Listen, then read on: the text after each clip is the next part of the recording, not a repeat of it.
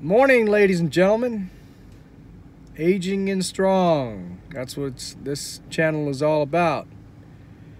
I hope you're doing your workouts, getting those in. They're very important, especially as we age, right? But you all know about that.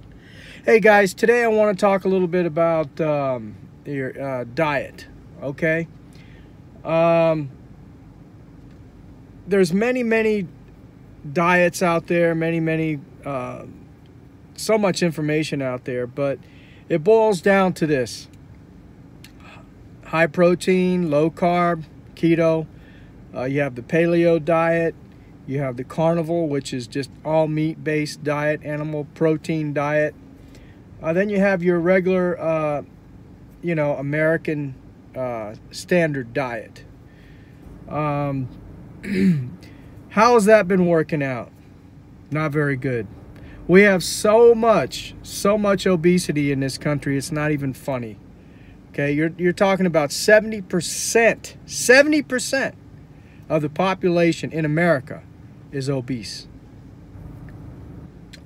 And not only that, but there's a lot of young folks are getting diabetes, all kinds of autoimmune diseases and things like that, based on the standard American diet. And what is the standard American diet? Mostly carbs, right? Whole wheat, that's what we've been told, is the best for us. Whole wheat and vegetables and things of that nature, right? And eat less meat. And eggs have a lot of cholesterol, and meat too. So stay away from that. We're more sick than we've ever been, folks. So the bottom line is, as we age, okay, it's very important for us as an aging population to incorporate more protein in our diet, okay? Whether that be you choose to be a vegetarian or you choose to eat meat, we need more protein. But here's the catch. Animal protein is the most dense and has the most bioavailable vitamins and minerals, okay? That's a fact, folks. Okay, that's not my opinion. That's a fact, scientifically. Do the research. Eggs doesn't have all that cholesterol everybody's been talking about. Our bodies produce cholesterol, okay? Our bodies produce cholesterol. We need cholesterol. Now, what we don't need is sugar, a bunch of sugar and stuff like that. And that really consists of a diet high in carbohydrates. So getting back to the protein needs, if you're going to be a vegetarian, yeah, you can be a vegetarian. Some people can thrive at being a vegetarian. Okay, they can. Just genetically speaking, they can. But most people cannot. And if you are a vegetarian, in order to get the protein that you need, you have to eat 2-3 times more, okay? Calories. That's just a fact. So what does that mean? It means you're going to gain some weight. Yeah, you can gain some weight because of that. So meat protein or animal protein is the best, okay? The best source. That's just a fact. Whether you choose to be vegetarian or you choose to eat animal, that's up to you. But I'm just stating the facts. So what the recommendations are, minimal recommendations for protein for adults, and that's the minimum amount is 0.8%. Okay, I mean, excuse me, 0.8 per kilogram. Okay, so what that means is that's the minimal amount that you can eat in order for you to live a, let's say, disease-free life, okay? I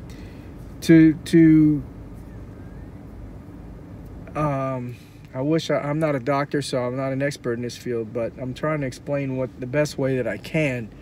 So basically, the minimum amount is 0.8 grams per kilogram per body weight, right? So ideal body weight. So if you're 180, then you probably want to eat about 180. You can get away with less if you do resistance training and you exercise, and you can get away with less protein because your body will be able to synthesize that protein better. You'll be able to absorb the protein a lot better as if you didn't exercise. Okay, because you got muscle, you know, and that breaks down the protein and all that kind of stuff, and so you'll be able to do that. But it's recommended if you're older to eat more protein. So I would suggest 1 gram per ideal, 1 kilogram per ideal body weight, right? So let's say you're overweight, okay? Let's say you're 200 pounds and your ideal weight is 175. Well, then eat 175 grams of protein. It can be done. I myself have been trying to incorporate more protein into my diet. I'm trying to eat a better diet. I'm trying to eliminate a lot of carbs. Although I do eat some carbs, I eat anywhere between 50 to 100 grams of carbs per day. I try to get in at least 35 to 40 grams of protein per meal, okay? To be honest with you, I'm probably eating a little under than what I want to. I'm still experimenting. I'm still trying to, basically, meat is expensive, okay? So I'm trying to find the sales where I can buy, the most meat, and I can incorporate it into my diet. But that's the challenge, is the cost.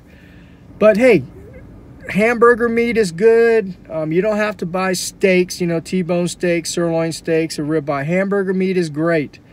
Eggs is a great source of protein. And what I learned about eggs is eggs is 6 grams of protein in eggs. And what I learned about eggs is the body will actually consume 50% of the protein in eggs, where in meat you're gonna absorb about 30%. Okay, so you're getting more bang for your buck really with eggs. Okay. So anyway, I just thought I'd bring that up. I'm not an expert in this field. Everything I'm sharing with you, I'm learning myself. Do the research yourself. Dr. Gabrielle Lyon is very good talking about the aging population and how much your protein needs you should consume and things of that nature. She's very good. I enjoy her a lot because to me she makes sense. She's not too far on the carnivore side, and she's not too far on the carb side. She's kind of right in the middle there. And it just makes more sense. And everybody's different, okay? You may be able to consume more carbs than myself, you may do better with less. It just all depends. It's something you have to experiment with, and I'm doing the same myself. But it's very important. The bottom line, the message that I'm trying to get across here is, as we age, we need more protein, whether that be animal or vegetable protein, plant-based. Okay, just know if you're going to do the plant-based diet, okay, you're going to have to eat more. Okay, and that means more calories. And you're not getting all the 20 amino acids or the 9 essential amino acids in the plant-based diet than you would if you had the animal-based diet. Okay, that's just the bottom line. You can supplement like whey protein or things of that nature would probably be the best. But if you don't eat animal, then you're going to have to go with pea or whatever else, you know, kind of supplements they have out there, protein shakes they have out there. I hope you guys got, you know, you get the message here. What I'm trying to convey across to y'all is more protein. Do your research, guys. Don't just take my word for it. I'm experimenting myself. I'm learning as I'm going as well, as far as the diet is concerned. You have any questions, you have any concerns, please, you know, comment and I'll get back with you and answer as soon as possible. Hit that like button, subscribe. I'm trying to build this community, guys, for you. I'm really, as I said before, I'm very passionate about this, and it's very, very critical that as we age, that we do the resistance exercise, you know, the strength training, and we get our diets right, guys. So if you like what I'm talking about here, please go ahead again, hit the like button, and any comments or concerns, you know, questions or concerns, go ahead and comment. And guys, you have a great day. Peace out.